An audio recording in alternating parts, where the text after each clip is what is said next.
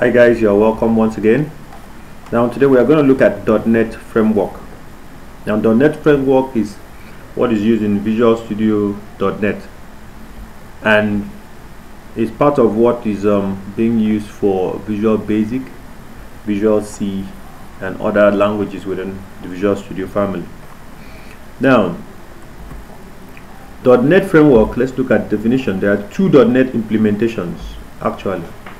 One is .NET Core and the other one is .NET Framework. And here we are really going to look at .NET Framework. That's our main focus. Now .NET Framework is an open source Microsoft framework that offers tools for web and mobile app development. So what the .NET Framework does is that it has libraries where you can use to build applications, and also it's possible for you to use several languages and develop an application, and then that application is going to be compiled in one application.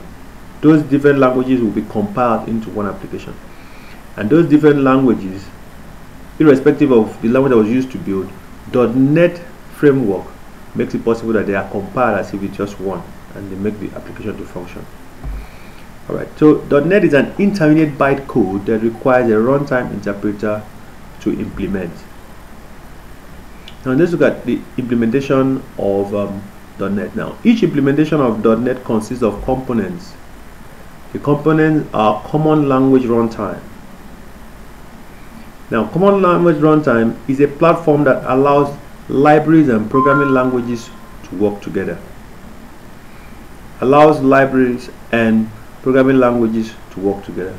So you have your libraries, and each language comes in and then pulls from the library, and you build your application, and then it compiles it and makes it possible for it to run seamlessly.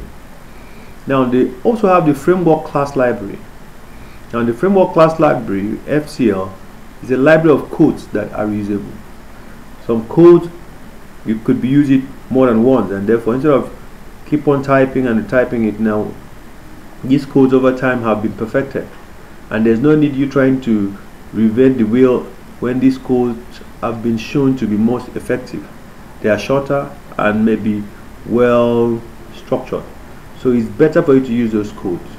So you have reusable codes there, and then you have the common language specifications, CLS, and then there are additional framework and development tools which also come with the .NET Framework. Now let's go ahead and look at the advantages of using the .NET Framework. One of the advantages of using .NET Framework is that you have shared code libraries, because we have several codes. You have codes that do certain functions. You could call a library to connect to your database. You could call a library that will create forms, that will create input boxes and all that. So you just have them available and you pull them in and they do the work for you. And depending on the language you use, it gives you the code in that language, if it's in C or the language is in Visual Basic. Then you don't have to write codes from scratch. So you don't write codes from scratch because you already have libraries built in. Then you have code access security. That is one of the advantages of .NET. Then you have inbuilt user interface controls. Now it's possible for you to pick a form, to pick a button, to pick a checkbox, to pick an input box, a combo box, or a drop down menu, and use without having to code them from scratch as you may do in other languages. You just pull them and it's there. Then it has a great caching mechanism, great caching system, so that makes it to run faster than older ones. It has easy deployment on maintenance. Those are the advantages. Why .NET Framework is considered one of the good development framework, and one of the basic reasons why it's considered as one of the top development frameworks is because it solves complexity of software development. Now the complexity of software development is that while we write codes in several languages, we have the issue of an individual writing with one language, another one writing with another language, and how do we make it possible to convert from one language, let all those languages be used together to run on one application on one interface. An example, let's say I want to build something like a banking application, and you use a C language and I'm going to use maybe another language like Visual Basic.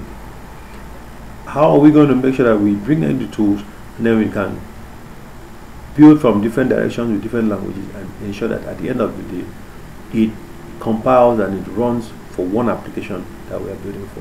And that's where .NET Framework is good for. So you may argue with me. If you have any other issue on that, you can go ahead and drop a comment so that we can discuss it. And also please don't forget to like, subscribe and click on the bell icon so that one, YouTube can share this video to more people, and secondly, you can see more videos when they come out on the series of .NET Framework and its family of languages. Now, what's the objectives of .NET Framework? The objectives of .NET Frameworks are easy development. That's the aim. That was the main reason why it was developed. It was built for easy development. Then you also have reliability, the core of programming. It has to be reliable. High performance. Now, the advantage of high performance is we don't want to write a program that will take so long to load, or it will be complex to install or to set up. We just want to build an application, and once you build the application, you can go ahead, install it, and you deploy it, and you have no issues.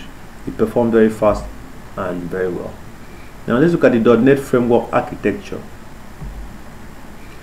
The .NET Framework architecture includes common language runtime. I had explained common language runtime earlier.